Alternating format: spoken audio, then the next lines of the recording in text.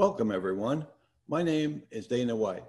Today, the Myth Salon has the pleasure of launching a new series, Pulling Focus, with the film Infinite Potential, the life and ideas of physicist philosopher David Bohm.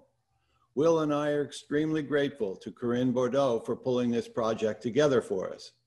We are especially pleased to have the film's director, Paul Howard, participating with us today, live from Ireland. In addition, one of the film's interviewed participants, Edmund Moody, will be joining the panel that is being moderated by Trina Wyatt. Thank you, everyone. Okay, hi everybody, it's Corinne Bourdeau. Many of you recognize me from the salon, so I'm thrilled to be here tonight. I'm not actually introducing the panelists, I'm introducing Trina Wyatt, who is our incredible moderator, and she'll be introducing the panelists. But so without any further ado, Trina is actually a very wonderful and trusted colleague of mine. She is a visionary in this whole world of spiritual and social change media, a true visionary.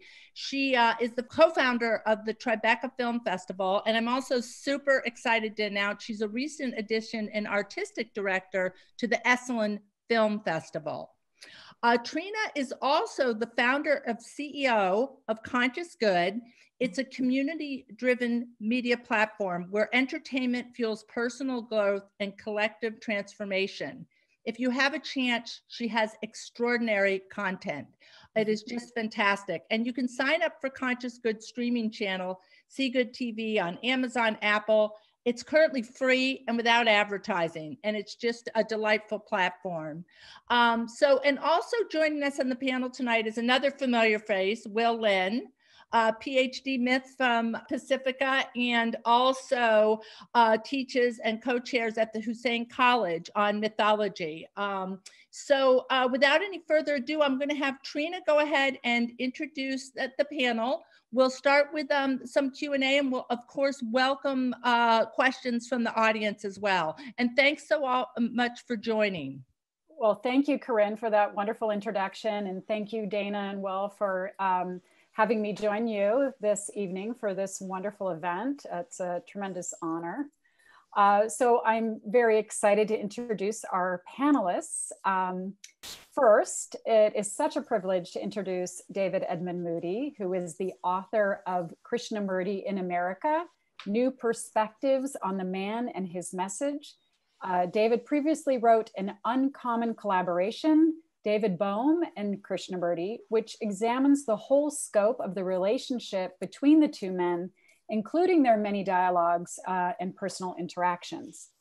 Moody is the former director of the Oak Grove School, which was founded by Krishnamurti, and elementary and secondary school in Ojai, California. So welcome, David.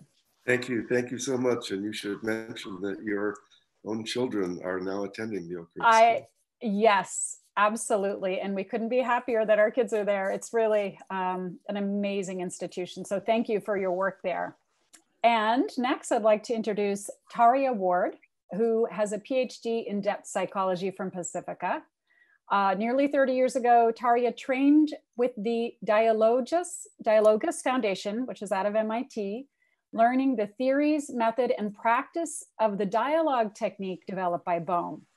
For many years, Tayria taught this method to groups and organizations around the world. She has worked as a minister, and she is the founder of Bridging Worlds Mountain Retreat Center. So welcome, Tayria. Thank you so much, Trina. Thank you. It's just a delight to be here with all of you.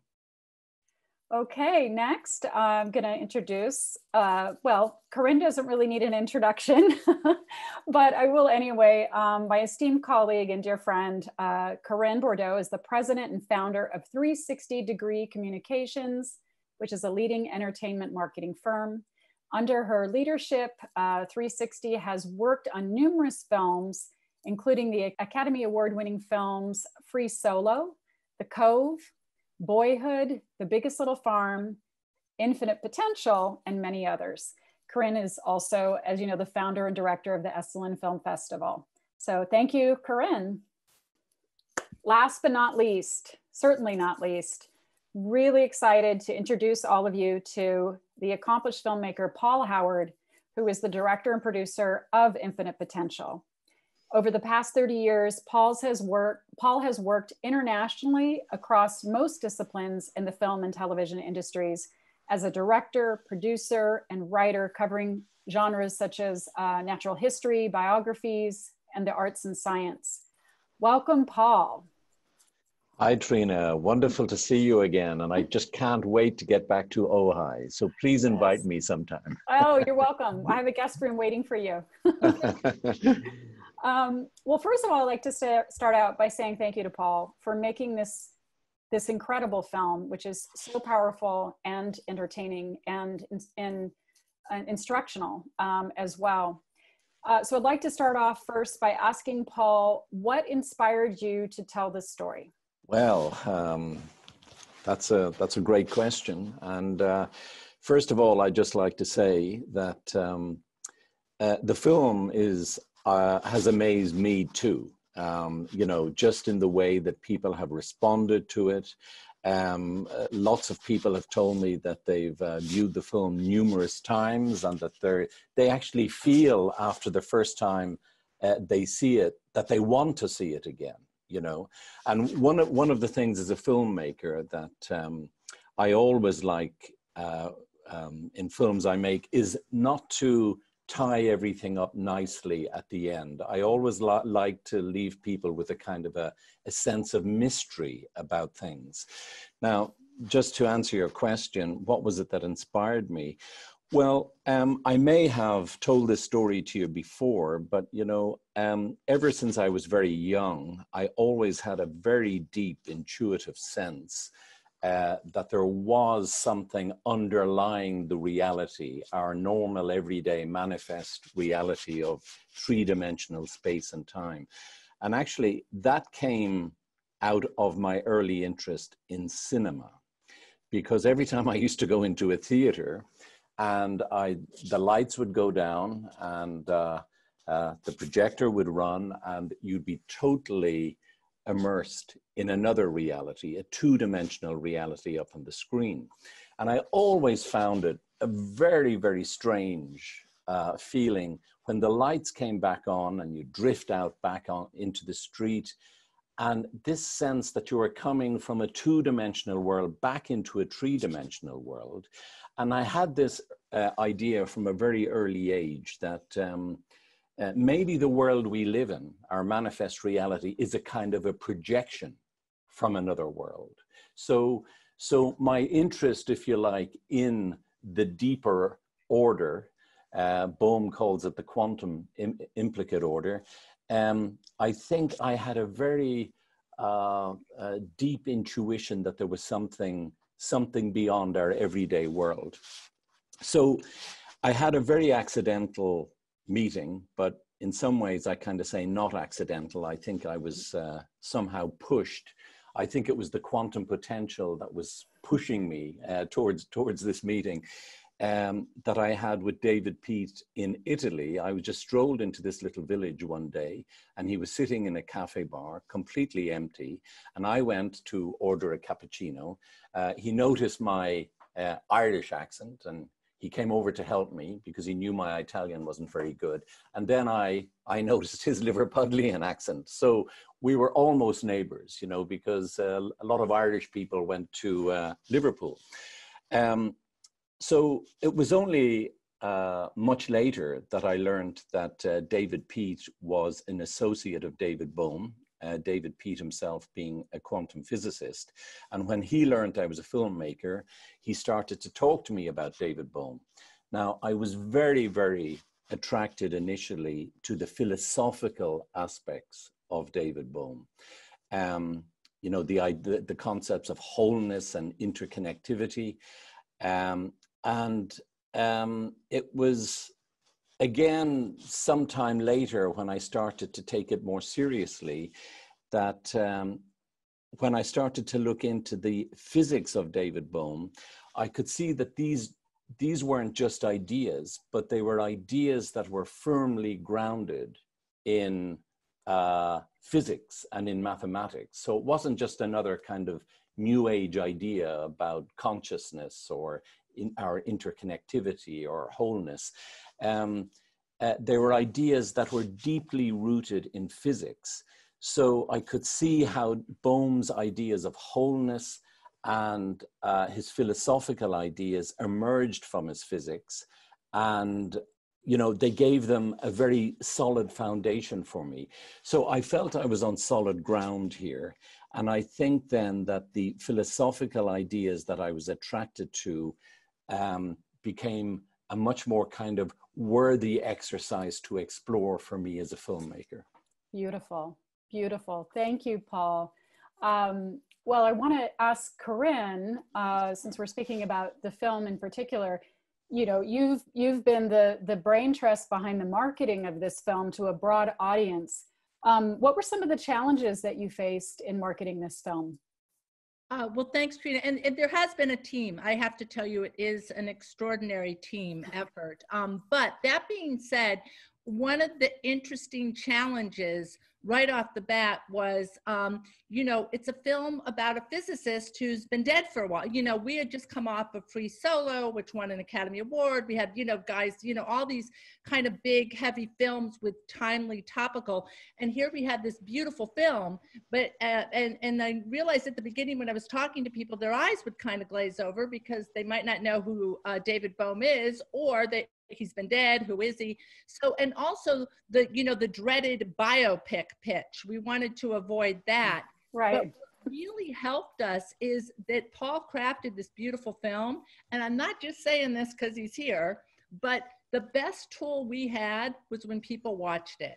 You know, I would describe the film, I tried to make it sound as beautiful and wonderful as I could, because it is. But when people watched it, that's what changed everything. We had somebody up at Esalen that saw it, Ira Israel, and he called me the following day and said, every single person needs to see this film. And I said, great, great, come on board. And that's the kind of grassroots effort it truly was. Because, and I can say this now because it's been a huge success and people are loving it, but it could have fallen into the dry bio doc. Oh, that's just a doc about a physicist. So that was our challenge, and it was quite frankly solved by if people saw the film. I don't think I had one, it's the first time I can say I've worked on a film ever where I have not had one negative feedback. Amazing. Yeah. That is amazing. And it's true. So no negative responses, but kind of just because this is such a unique film, and I'm sure it didn't hurt that you had, you know, His Holiness, the Dalai Lama saying Bohm was his, you know, physicist, and obviously his relationship with Krishnamurti. But what, as you have been working on this film, what sort of changes have occurred that you've noticed as more people are seeing it? Well, you know, that's actually a great question, and it never hurts to have the Dalai Lama in a film or supporting a film, and we did one of our first events. But I think for me, the most interesting change has been that, as Paul was mentioning earlier, people have seen this film 2, 3, 4 times. And that one, for me, one of the biggest changes and what I felt really helped the campaign is people had that fervent. Ira Israel wrote in his article, this is the most important film ever made. That was the first sentence of his article. I said, good. You know, if people have that kind of fervent, people must see this film, and they were sharing it. So that to me is the biggest change, because people are changed when they see the film. Yes. The film is so stunningly beautiful. It's a game changer. It's a life changer for people to see it. So you really don't have to do, you know, I worked on The Cove and we did a whole big thing about saving the dolphins and all that social action. There was really no social action here. It was watch this incredible film and then share it. Yes. So that's what happened. And we're lucky to say, you know, it just took off. It took off beyond anyone's wildest belief. Absolutely. And there was some surprises in the narrative of the film in terms of sort of some of the challenges Bohm had faced in his lifetime that I felt were universal, you know, that we could all relate to. So as somebody who's, you know, scared of physics, I didn't even take a course in school, it was so approachable, and Bohm really was very accessible and relatable for his journey. So thank you, Corinne. I want to talk to David. I want to ask David a question because to me, it's just absolutely remarkable that you were able to spend time in the presence of Krishnamurti and David Bohm, which I'm sure so many of us are quite envious of you for that ability.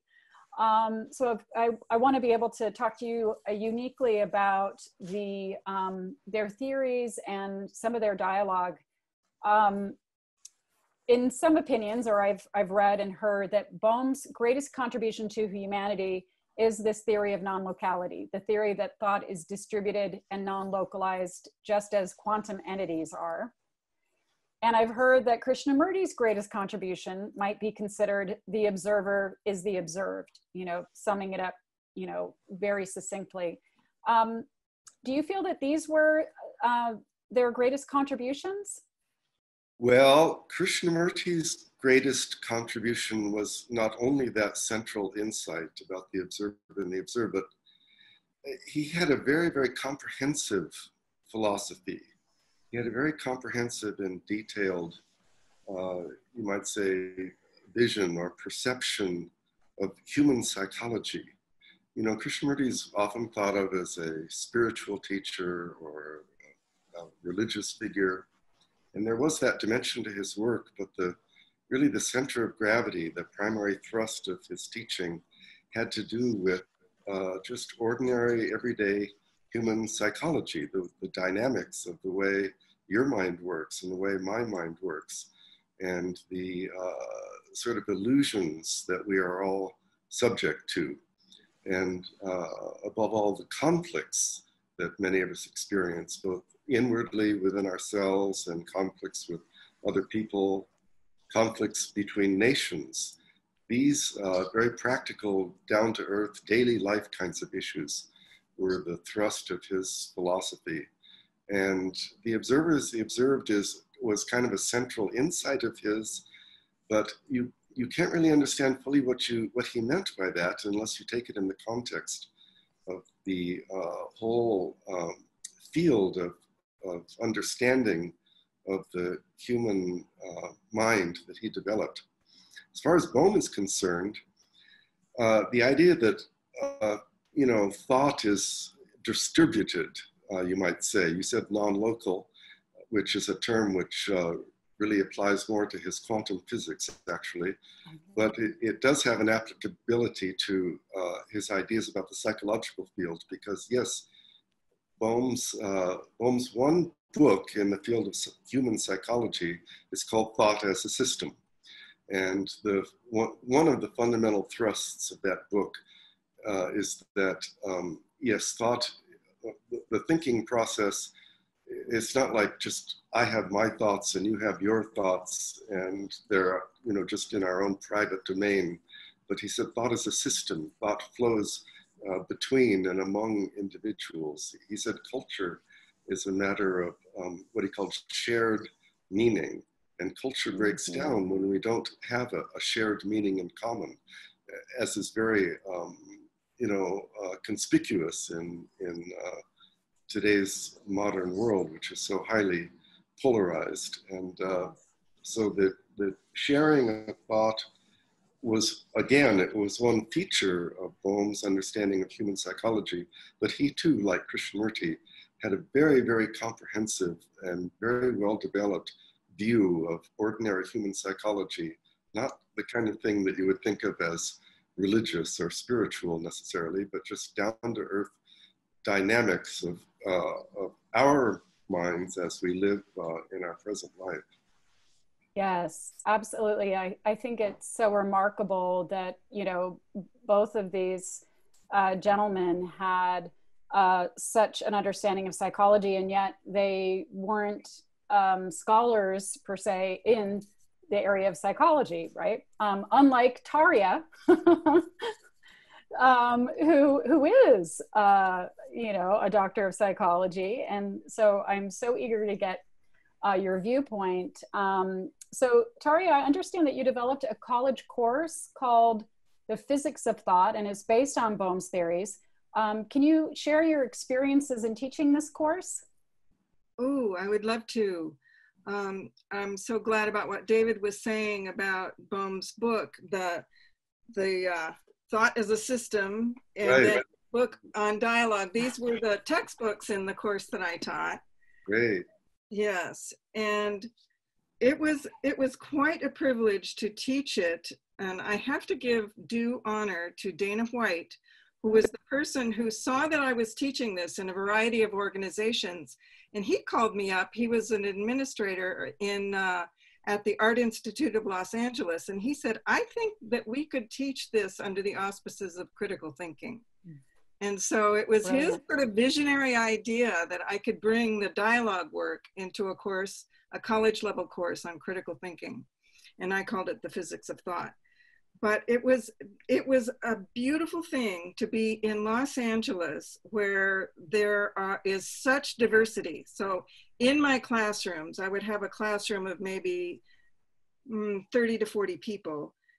There would be maybe 10 or 12 different nations represented around the world, as well as all the different, it was an art school. So there were people from Beverly Hills and people from South Central LA, and, you know, people who wanted to study art, but very different socioeconomic and cultural backgrounds. So I got them into conversation, into the dialogue work, which is about understanding the nature of thought and how it is that actually, as Bohm said, thought thinks us.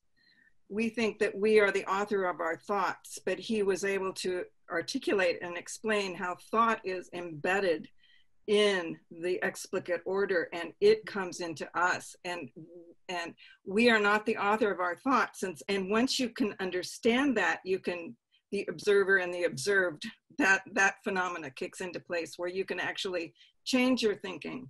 But it's very hard. He talked about the instincts of the jungle that we bring to the defense of our thoughts. It's quite a process, the dialogue process. It's just brilliant. But I had people from all over the world, such different backgrounds, people who were ready to fight and kill for, you know, that, like the ones in South Central LA, if you didn't do what they said to do in their world and you crossed the street over here, you could actually get killed. And I had kids that were tagging around LA and people who were thinking that that was just wrong and bad, and everybody getting into conversation together. It was just amazing. Well, when we used the methodology that Bohm developed of respect, of listening, of suspending our assumptions, of really understanding the thought that's thinking us instead of us thinking the thoughts, it was amazing. And that's when it's like the implicate order started to become apparent. And the fact that we were all connected, that everyone was really basically coming from the same place, that we all lived in the same atmosphere, and the separateness between us was, I had kids who said, can I bring my mother to this class? Can I bring my girlfriend to this class? Can I bring my friends to this class? It wasn't the class you skipped, it was the ones that you brought your friends and your people to, so that they could understand how these processes work. Beautiful stories that I have from teaching that method. That's amazing. And what years were these? This was back in, it would have been, I moved out of Los Angeles in 2004, so it was between 2000 2004, around in those years. Yeah. Would you, what about teaching this again now? It seems like it's needed now more than ever, possibly online. Could we persuade you to do that? I would be thrilled to. You know, my course is on those little floppy disks. I don't even know. It's like, how do I get, maybe Will can tell me, how do you get from floppy disk onto, you know, it's amazing. All the course material is. Right, student who knows how to do it. That's your hope. Yes. Yeah. Okay, well, we'll come back to that. But well, I'm sure I can develop it again. I mean, easily, because it's all in me. I just love it all. Yes, and I've worked with it ever since. Yes. Paul, and I just, raising his hand. I just want to make one point, you know, because it's interesting how the conversation there is going about the nature of thought. Bohm says that beyond our everyday thoughts is the deeper thought of mankind. The deeper thought of mankind. And this is also echoed in his physics, because Bohm describes the entire system as a single wave function. So it's completely undivided. And within that single wave function, you have the local and you have the non-local. You've got the local emerging from the non-local. You've got the implicate becoming explicate. Undivided wholeness. So you can see how interconnectivity plays into all of this. And, you know, the great lesson here really is that, you know, because we are all interconnected, the moral really is that if I hurt you, I'm hurting myself. Mm-hmm. You know, if I damage the earth, I'm damaging myself. Right. You know, so there are big lessons here for the world today, and they go right across the physics, they go right across the philosophical aspects, and they go right into the dialogue as we've just been hearing. Yes, well said, Paul, very well said. I want to take a question from David to the panelists, and maybe David, Edmund Moody can answer this. There seems to have been a falling out between Bohm and Krishnamurti late in their relationship. What in their dynamic changed? Was it a disagreement about the nature of reality? No, there was nothing. There was nothing of that nature. Actually, there were two episodes of difficulty in their relationship. You have to understand that Bohm and Krishnamurti were close collaborators for 25 years. They really had quite a strong connection. So I'm going to describe two episodes in which they had conflict, but those conflicts need to be seen in the broader context of a really remarkably cooperative and close relationship for many years. But there were two areas of difficulty. At one point, the two men had completed a series of dialogues, 12 dialogues. This was the first extended series of recorded dialogues they had. And Bohm was very, very invested in this, and he was very much looking forward to the publication of those dialogues. For Krishnamurti, it was important and interesting, but it didn't have quite the priority for him that it had for Bohm. And just before those dialogues were about to be published, one of the closest people to Krishnamurti, his primary biographer, Mary Lutyens, who was a lifelong friend of his, she objected very strongly to the publication of the dialogues for various reasons. And as a result, this book, which would have published all 12 of the dialogues, was pulled at the last minute, and only some short excerpts were published at that time. Bohm was very disappointed in this, and there was a period of time where he felt it reflected on Krishnamurti personally. But Krishnamurti promised they would have another series of dialogues that would in fact be published in full, and that did take place. That's the series of dialogues called The Ending of Time, which is really the kind of the pinnacle of their relationship. And to a large extent, I think that kind of healed the little rift which had developed. But later on, right near the end of Krishnamurti's life, after the two men had been collaborating for more than 20 years, there came another episode, and it's not entirely clear what happened, but the evidence seems to indicate that Krishnamurti questioned whether Bohm's understanding of his philosophy was really deeply insightful or more intellectual.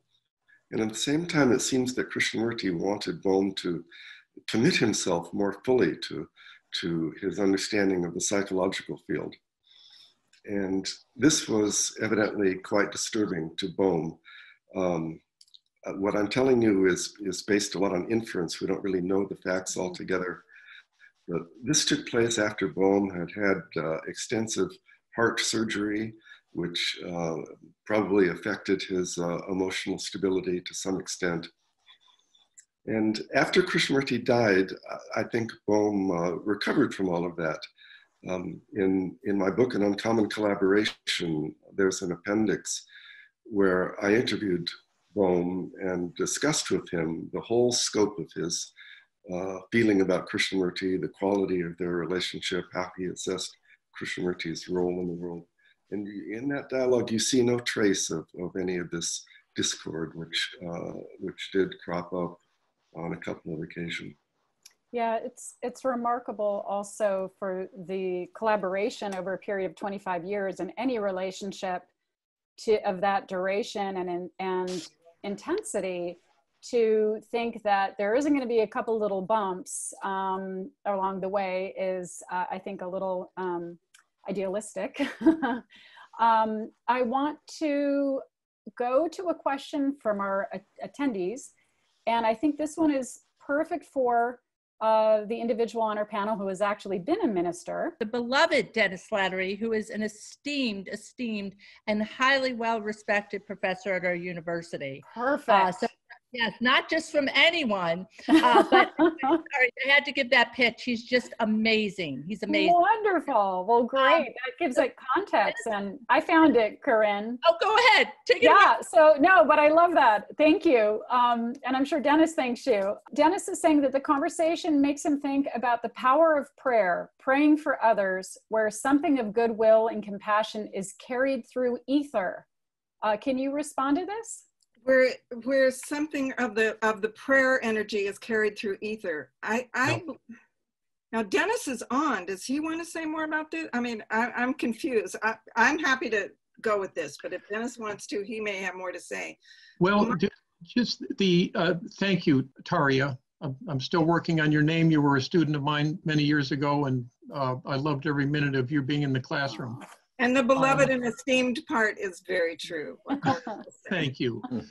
Well, I'm just kind of going with the analogies that are coming up for me, not only during the time that I watched the film and took pages of notes and just let my mind free flow with what I was hearing, but just listening to the conversation this evening, it felt like there was a deeper way for me, for us, to think about the power of prayer, not only as a way to liberate oneself from self-absorption, but also to connect, I don't know if I'm using the language correctly, but on a quantum level with others who are going through an emotional challenge or a physical challenge or a tremendous loss in their lives.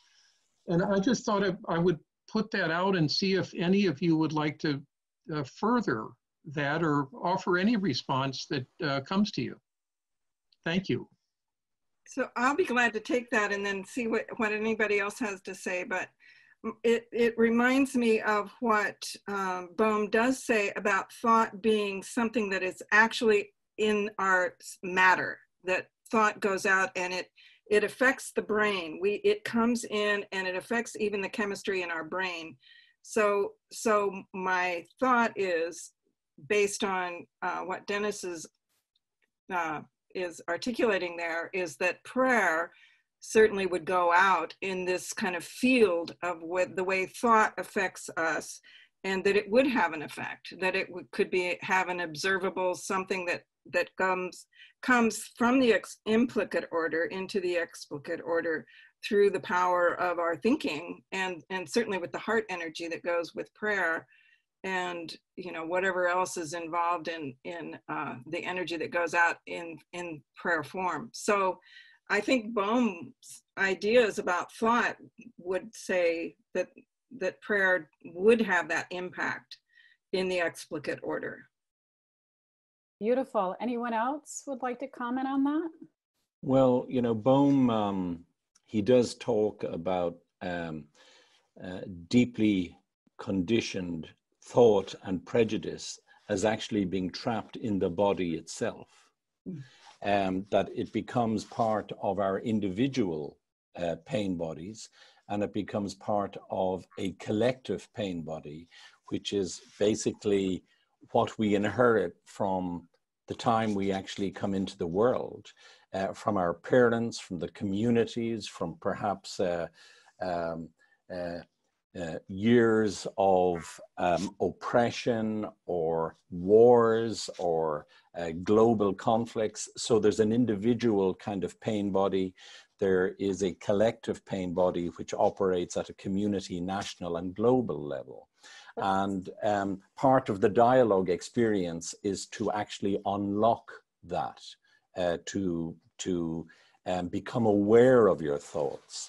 In the same way that you can close your eyes and you become aware of where your fingers and your arms and your legs and so on are, you can actually develop the ability to actually watch your thoughts. So instead of binging out on Netflix, you can actually binge out on your own thoughts. Well said. Paul, it sounds a lot like Eckhart Tolle, and when he talks about the pain body, and I know he was in Britain at one time. It'd be interesting to know if there is some connection there between Eckhart and David Bohm.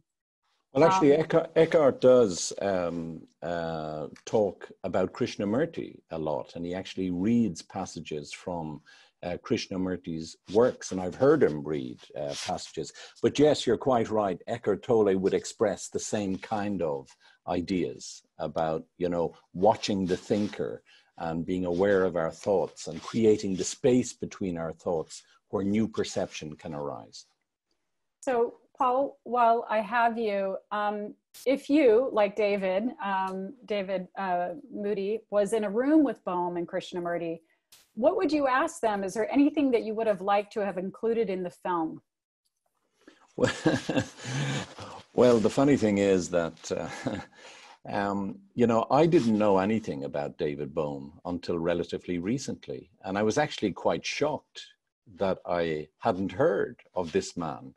You know, the man that Einstein called his spiritual son and the Dalai Lama called his science guru. And, you know, growing up, I used to sit around dinner tables and at tea time, and I had a father who was very interested in science. He was an airline pilot, so he had, I suppose, a kind of a leaning towards science and mathematics and things like that. But, you know, I heard of Einstein, and I heard of Stephen Hawking, and I heard of Niels Bohr. And it was only later I kind of thought, how come I never heard of Bohm? So I guess the first question I'd ask Bohm is, how come I never heard about you? No, that's a very difficult question. What would I actually say to them if I was in a room with them? I think one of the joys for me in making this film was perhaps the fact that I hadn't known Bohm and hadn't heard about him. So it was a complete journey of discovery for me in a way. And I think also the fact that I'm not a physicist, and I had to kind of go at this subject with a kind of a childlike wonder and try and unravel and decode the physics for a wider audience. I think that was the great joy for me in making this film. And because I think visually, I tend to think in visual terms.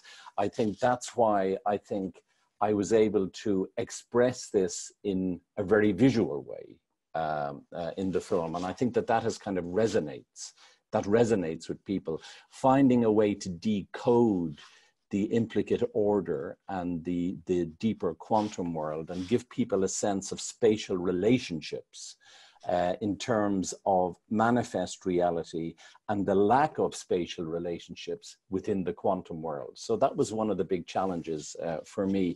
But had I been a physicist, I think it would have been a very different film. I can understand why you would say that. Thank you.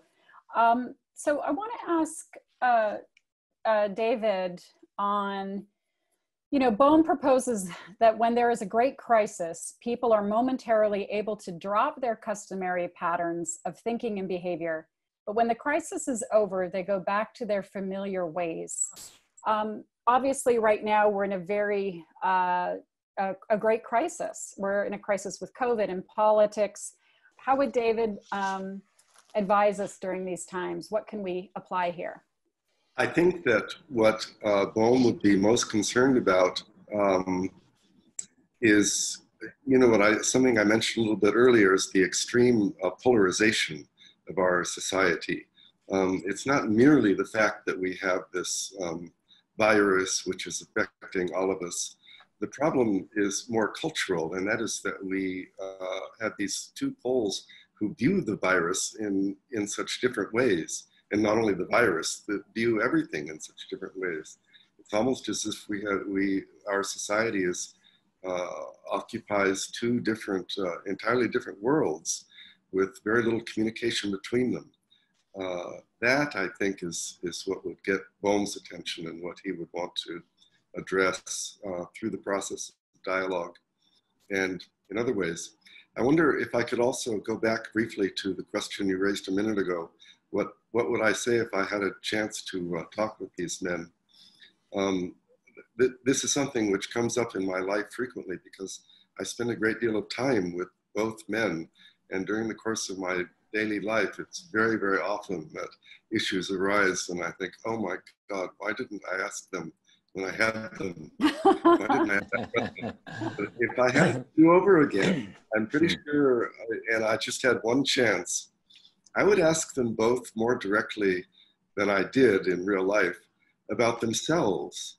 Because I asked Bohm many times, I said, why don't you write a book which expresses your understanding of the psychological field? You know, as we mentioned, we have this one book, Thought as a System, but that's just the transcript of a seminar. It's a very, it's a dialogue with a group of 50 people. And he never set out to systematically express all of his views in the psychological field as a book. And I said, many times I said to him, why don't you do that? And he would tell me, it's because my understanding is not complete yet. I don't understand it fully. And if I had it to do over again, I would press him on that. I would say, why? You know, what is it? Let's go into What's it. Missing? What is it? Yeah, what is it you don't understand? Because when you talk about it, it sounds like you understand everything. But if you think something's missing, what is it? I had a similar conversation with Krishnamurti, but he didn't say that he didn't understand everything. he said that I asked Krishnamurti if he ever had a sense of the ego, a sense of self-identity, and then had to break out of that, or if he never had a sense of ego. And he said, you know, I hardly ever had any sense of it. Maybe just a little bit, but hardly ever. And that too, I would have liked to pursue. Would have liked to say, what do you mean by that? You had it a little bit, but not that much. Great. Those are great questions we can ponder. So Tayria, I wanted to ask you, how can Bohm's theories have the potential to resolve the fragmentation that we've been talking about among humans, as well as resolve the separation between humans and the rest of creation? Wow, what a beautiful question. In terms of resolving the fragmentation, I think that the study of dialogue and the practice of dialogue has the capacity to help us as humans to resolve the fragmentation among each other. I know that there's when I have taught it and been deeply in dialogue, was in dialogue circles where we all practiced together for a lot of years. And there's a visceral sensation that you get that's beyond thought, where all of a sudden you do recognize the absolute continuity and coherence among each other, and it's something that can't be explained. It can only be felt and experienced it that way. And it's like I wrote a big long article in my dissertation called Dialogue as Ritual. It's almost like it's a ritual that what you enter and you stay with it because it's hard, But when you stay with it, you start to get that sense, and it gets into your cells. It gets into you in a way that I think then once you have that experience, you can't operate in a different way where separation is as big an idea or problem as it used to be. So I would say, I wish that every family, I wish children, I wish in grade school, I wish the process of dialogue would be taught and experienced. So I think that, yeah. And in terms of the second part of your question, in terms of the other more than human world, I mean, that is an extension of this experience, but I feel like the indigenous way of in the tribes that still exist, they get together in the morning and they all share their thoughts with one another, and they share their dreams with one another. And so and that's how they know how to live. Once they've heard from everyone, not just the top down, ideas of how we're going to conduct our day, but once they've heard from absolutely everyone in the village, that's how it was all conducted. But it was the way that they lived, is the voices that came in were dreams, were the more than human world, the animals that were addressing them, the way the winds and the smells and all of that were connected. So that field of information and conversation was so apparent to them. So I just feel like the dialogue work, to me, when I studied it, when I experienced it back in 1993 at the Parliament of the World's Religions, I thought, this is it. This is the thing. This is the thing that can lead us out of, the terrible difficulty that we're in. Yes. And do you think that that visual stories could also be vehicles for resolving this fragmentation? Visual stories? Yeah, films or visual storytelling. Well, just exactly what Paul was saying. I loved his story. I think that might have been before everybody else was here, but he talked about, or maybe not, but about how cinema, it's like all those voices coming together certainly helped him to enter the field of coherence rather than fragmentation. So absolutely. Can I just make a point on that? I think your question, Trina, was addressing the issue of separation. Now, when you actually dive into Bohm at the very deep level, you realize that actually we misperceive reality, manifest reality, through our sensory perception. And at the deeper quantum level, there is no separation. So actually there is no separation between us all. We have to go beyond manifest form, duality, to realize this interconnection. And there is no separation at the deeper quantum level. And it's out of the deeper quantum level that we actually emerge into this reality that we think we're separate, but we're actually not separate. And it's a bit like what I was saying earlier, and Bohm has addressed this himself, that when, we damage another or hurt another, ultimately we're hurting ourselves. It's the same with the prejudices that we hold, the comments that we might make about another person. They're not really comments about the other person. They're comments about ourselves, really. Absolutely. And, so I think dialogue certainly is a great way of dealing with this. But I think in terms of dealing with this notion of fragmentation and wholeness, when you understand Bohm, you realize that we are not separate.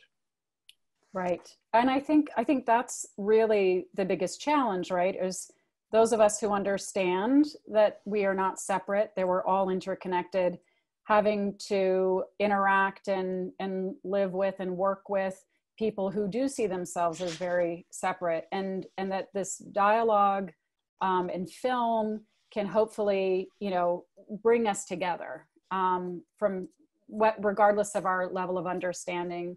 That would be ideal. in the last few minutes that we have, I want to make sure to ask Will, you know, the question that I asked David Moody in terms of how Bohm would respond to the crises that we're in right now. Well, you know, that's been kind of one of our underlying themes of these events for this community. We went online because of COVID, right? And so it's always in the room with us. It's always in the conversation. So that's been on my mind since watching this film too. And I think that many of us talk about a paradigm shift in one way or another for decades. And I think many of us recognize what's going on now as a kind of inflection moment for some of these shifts to kind of happen in a critical, powerful way. And one of those big conversations has been about the Western progression of individualism, the rise of individualism, the distillation of individualism, all the way into our Western movies, right? But this is seen in physics in the form of the distillation of atomism, increasingly distilled vision of the isolated individual. And every existential philosopher from Pascal to Kierkegaard is speaking in some way about themselves as an estranged, isolated entity, and that this is where their sense of existential anxiety is coming from: isolation, estrangement, right? And so as long as we live in a scientific world where the metaphors that science are giving us are atomism, isolation, we're going to project that back onto ourselves, see ourselves as isolated. So now we're in this huge cultural clash where and it's a little bit of an East meets West thing too, not to bring that into the room too much, you know, but that's part of what's going on. Cultural values, you know, what goes up must collide. And so there is a collision of values of collectivism, of communism, and individualism of the Western capitalist democratic system. And so this is a crisis of our times: individualism versus collectivism, wholeness versus separation. And I think that what Bohm has done is he's put a major emphasis on wholeness in physics. And because science is such an important myth, a grounding myth for our culture, he's actually reworked the grounding myth of our culture by giving us a new set of metaphors to see ourselves as unified, as opposed to isolated bits of matter. And so my hope is that as we shift and we lose some of our emphasis on materialistic science, and we lose some of our emphasis on individualism, and we open up into more perspectives of collectivity, that Bohm's work will become increasingly important, in part just as a mirror for the projection of our integrated selves. And that part about the wave function, it's so important because it's not about giving way, losing the individual to the collective, or vice versa. There's this great line in the film, Paul, where he's talking about electrons, how electrons are free, but they're also working in this coherent cloud. And it gives us this beautiful metaphor for oneness and manyness. And you talked about the wave function. I think, David, the wave function gives us this image of everything as one. You know, my dissertation was very much on, actually my dissertation advisor said, you've got to read David Bohm, it's implicate order, you know, to talk about what you're doing with particles and waves. And my main focus is on the fact that all of us, if we were in the same room playing musical instruments and we had one microphone, it would record all the notes we make as one note, as one wave. Waves have no problem with oneness and manyness. The problem, we can't lose the individual in the collective. And so it's so important. One of the most important things about what he's doing is he's trying to move us towards collectivity while at the same time preserving individuality. He was a rugged individual, at odds with science, at odds with his dad, at odds with the system. And so that's what I hope we take most, is he's really a role model for this struggle to unify the tensions of individuality and collectivity. And it's there in his science, and it's there in his life. That's right. You don't have to lose yourself, your individuality, to be one of the collective and move forward. We only have a few more minutes, and there are two questions from our audience that I think are really beautiful and would love to have them addressed. Skylar Fontana is asking, and maybe Tayria, you can answer this because you brought up dreams. What do you think David Bohm would have to say about dreams? Well, I would love to conjecture, but does David know what Bohm said about dreams? I mean, I'm sorry to just pass it along, but no, that's okay. There's the two questions now, and I'll let you maybe address both. One about Bohm's view of dreams, and did Bohm ever, this is Anna's question, address psychedelic experiences in relation to implicate order? Did you want me to answer that? Yes, please. Both just if you know about what he would say about dreams, and if you know what he would say about psychedelic experience. My impression is that dreams and psychedelic experiences were not issues that Bohm addressed at any length or in any depth. My impression is that psychedelics in particular, he would tend to be somewhat suspicious of and suggest that it might give temporary insight or feeling of insight, but when the drug wears off, one is stuck back in one's ordinary life.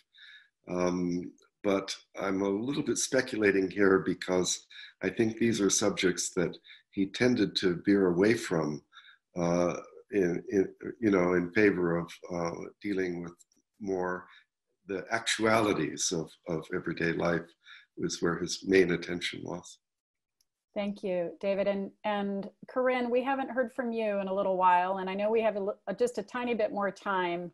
Well, that's rare to not hear from me, but I think, yes, as you know, anyone who knows me, but you know, this might be perfect as a wrap up because I really, first of all, I want to thank Paul profusely, not only for making a beautiful film, but it's like 2 o'clock in the morning. Where he is. I mean, as though we haven't fallen in love with him enough with the beautiful film. And, you know, I'd also want to thank everyone on the panel. David Edmund Moody has been nothing but a champion and so wonderful. And I've had so many rich conversations with him. Trina, you've done, as always, a fabulous evening. But I kind of want to leave with a thought, and that is that this is so rich. This conversation, you asked me earlier, what's this film doing? What's the difference it's making? Rich conversation after rich conversation after rich conversation. And bad pun intended, I want to keep the dialogue alive. And I'd like to think, is there maybe a way we could do a weekend around this work up at Pacifica, or up at Esalen, or places where we could, you know, have whole weekends devoted to this work. We have this amazing book by David, which I put in the chat, and I'm encouraging. We have this beautiful film.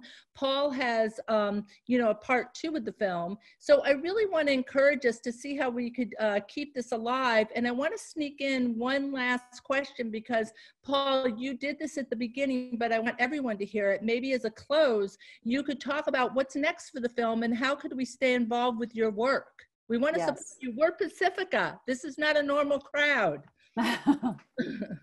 Okay, well, I mean, basically, you know, one of the big challenges in making this film was what to leave out. You know, I mean, because Bohm, and actually, you know, there is a longer version of this film. And I think David Moody at the end of the film, you know, he described Bohm as a universal genius in the longer version of the film, which, you know, people perhaps haven't seen as yet because we're going to roll it out. But he described Bohm as a universal genius in the mode of, we'll say, a Leonardo da Vinci, not so much in the mode of a Picasso who was directly focused on one area like painting. But David Bohm was interested in the whole. So anything within the whole required attention. So he was very much a universal genius. So we had a major problem in, you know, what do we leave out of this film? So I made a decision early on that we would park dialogue for the moment and we would concentrate on the physics and the philosophical and the deep spiritual aspects that come out of Bohm's work. So we've done that, and we're now working on a companion episode which is on Bohmian dialogue. And this, in a way, will complete, as far as I'm concerned, the kind of Bohmian legacy. But the other thing I'd like to say is that, you know, while I was making this film, there was a point in post-production where I actually forgot it was about David Bohm because I became so immersed in his ideas. So he is a vehicle for the ideas. So the ideas are what's really important. And in a sense, I don't take credit really for the film either. I'm just a vehicle for using my skills as a filmmaker to express ideas. So again, I just say I'm a vehicle for ideas. So the next thing you're going to see will be the rollout of the director's cut. And within the next week or two, we're signing a global deal for the release of the longer version of the film. So it'll go to streamers, it'll go to territorial broadcasters, and millions of people are actually going to see this work now, which is just an unbelievable honor for me that this is getting out there. And then I'll be moving on to a new project, which we're just putting together at the moment, which is very much about relational science, which is, again, it's kind of the nexus of spirituality and science, but very much from the Eastern mystical perspective, to learn about what the mystics knew for millennia, where Western science now is really only beginning to grapple with. So while the Bohm story was very much, let's say, 2/3 science, philosophy, 1/3 spiritual, the next project will be very much a spiritual project and, 1/3 kind of science. It'll all be about relational science and getting beyond the norms, very much what I postulated towards the end of the Bohm film, that, we need to go beyond the old mathematics and the old physics and the old philosophical dogmas and so on, which I believe are obstacles to allowing us to access that deeper level of reality. So I'm looking at sort of doing something, a deeply relational science that takes us to a comprehension of new dimensions, way beyond our current models, towards a deeper meaning of what wholeness is all about. So in a sense, the springboard for this is Bohm, and no doubt we'll reference Bohm in it, but that's very much the next project. And, we're beginning to sow the seeds of that right now. Exciting. We're looking forward to that. Yep. You'll have a whole new audience again. So. Well, I think it's very important to keep the continuity now, because, I've been so surprised at how the audience have responded to this film. And it's amazing now that we'll be signing a distribution deal to get the film out there. So in a sense, now that I think the film has stirred a kind of an awakening in people, I think it's very important now to keep this going, keep this momentum going. And that's very much, I think as a filmmaker, this is really what I'll be doing for the rest of my life, because, and I just think it's a wonderful exploration, and I just feel so honored and privileged to be able to do it. Wonderful. Well, I'm going to say thank you to all of the panelists who joined us, and Will and Dana. Thank you so much. Thank you, Pacifica, for allowing me to be a part of it and to host this platform. Wonderful. Thank you, Trina. Thank you, Trina. You've been brilliant. Yeah. I'm going to go watch the film a third time now. Yeah, exactly. Me too. And Corinne, very, very nice to meet you, almost in person. You've been doing amazing work behind the scenes for the film, and so thank you so much, and thank you to everybody. I just feel one of the great things I think about this film, that I got to talk to people who actually knew David Bohm. And I think that really gives the film an organic quality, that most of the characters who speak about Bohm in the film knew David Bohm. And I think that really is a great strength in the film. So I just feel so privileged to have been able to do this.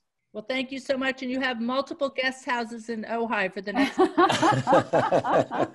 the most important thing that came out of this. That's right. We're convening in Ojai, everyone. Okay. Thank you. Thank you so much. Bye. Thank Good you all. night. Bye-bye. Thank you, everyone. Bye-bye. Thank you, everyone.